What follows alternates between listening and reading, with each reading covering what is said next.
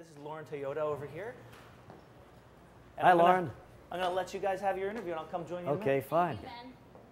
Hi, gang. How are you? Lauren, how are you? I'm, What a firm handshake yes. you've got. Is that good? Strong, Lauren.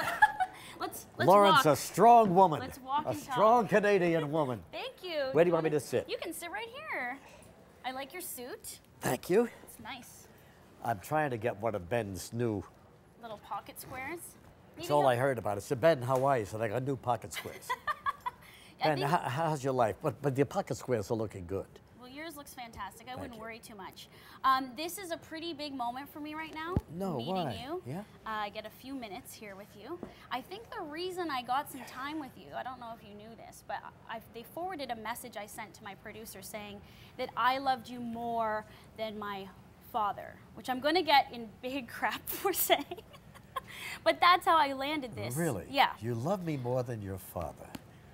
Well, I'm enjoying that. I like that. How does he feel about it? I don't know. Can you try and make him feel better? Because he's probably crying if he's going to watch this. But I love you a lot, equally to my father. I think there's something... No, wait a minute. You said you love me more than your father. But I know he's going to be so upset.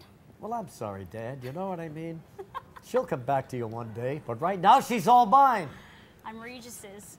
See, this is the thing. When I read your book, and a lot of what you experience in this book and the stories of you meeting people is exactly what I'm experiencing now.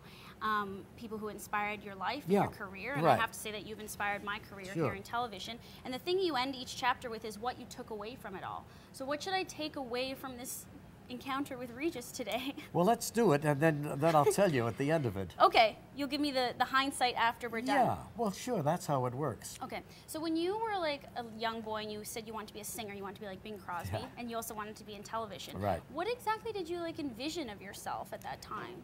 I totally didn't know. Honest to God, I just thought of it. I just fantasized about it. But what in television could I do? You know, I wasn't a comedian, I wasn't a singer, I had no talent in any area. So I thought it would be impossible. Besides that, I was very shy and unconfident and would never have the guts to tell anybody, yes, I want to be on television, because I was afraid they might laugh or think it was impossible.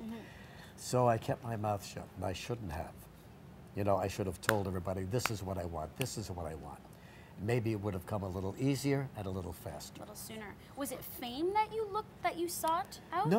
Not being famous. No, I was intrigued because I had listened to radio growing up as a kid. That's all we had.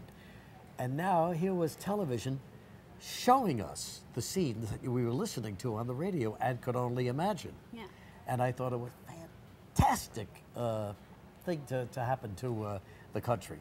Television. Yeah. I'd like to be a part of it. It makes me feel better too that you said you were shy and you lacked confidence, because I was very shy when I was a kid too. Right. And I kept it a secret just like you did. Exactly. I didn't tell anyone, even my parents didn't know. When I said I was going to go work in television 6 years ago, they're like, television? Yeah. I didn't know you wanted to work in television. And that's a tough part, telling your parents Yeah. what you want to be, because they're worried about you. They want you to succeed. And not all of them know about television and how it works, and so it's difficult for them to sometimes understand that their daughter is going to proceed in this business. But you're doing quite well. Your father must be happy. He's very Not happy proud. about me, but that's the way it goes. No, he loves you too. He might say he loves you more than me. No, they're very proud though. That's good. How do I get to be in TV until I'm 80? I want to do this for the rest of my life. How do you do that? You're on TV now, aren't you? I know. Yeah. So how do I secure that? How do I make sure it happens? Well, you got to keep coming back every day and make them say, "Oh, isn't she adorable? Isn't she what? Isn't she smart? Isn't she funny?" Yeah, it's kind of a strain. You just can't come up here and fake your way through it. No. You really do have to get involved. You do interviews. I do. You do the news. I do some news, yeah. Yeah. So every day it's got to be the best of your ability. Keep them focused on you. Don't let them drift away. Well, what I admire about you is that you've been real from the very beginning, and I watched you as a kid growing up, watching the TV with my mother. And I think subconsciously wanted to be on TV by watching you be yourself on TV. You know, without knowing I wanted to be on TV, just saw somebody being who they were and feeling like I had something to be, but I didn't know what it was. So what, for you, what is the sort of most respected and admirable quality of a good TV host when you're watching TV? I think their ability to ask the the unusual questions that nobody else is asking, and their ability to remain quiet and listen to what they're saying and expand on what they're saying. Just don't go to the next question until you're finished with that area, with their answer. And what can we make out of that answer into something more special than just, oh, that's nice, and then move on to another. You know what I'm talking about. I do. Sure you do.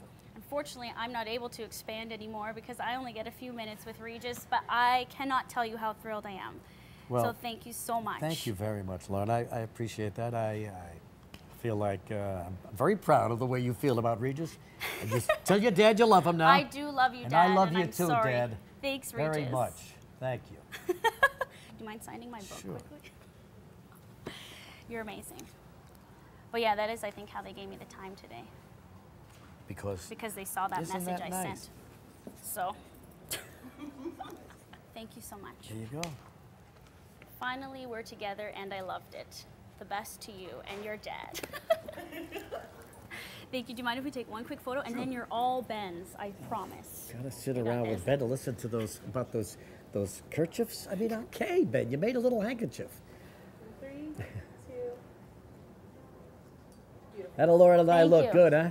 We look pretty good. Kelly can't live forever, you know. Gotta look around for the young ones. You remember. I will.